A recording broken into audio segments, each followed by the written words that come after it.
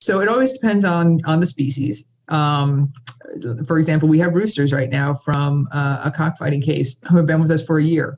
Roosters are very hard to place. They don't go very easily. I'm sure everybody can understand why roosters aren't necessarily the best, the pet that is flying out of the door the fastest. Compared to puppies, will literally be on our Facebook page for a day and then they're gone. Same thing with kittens. Kittens sometimes can take a little bit longer because we tend to have a lot more kittens.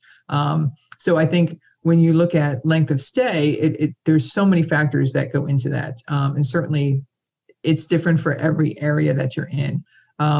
We have several other organizations that are nearby us that also do a lot of work with cats and kittens.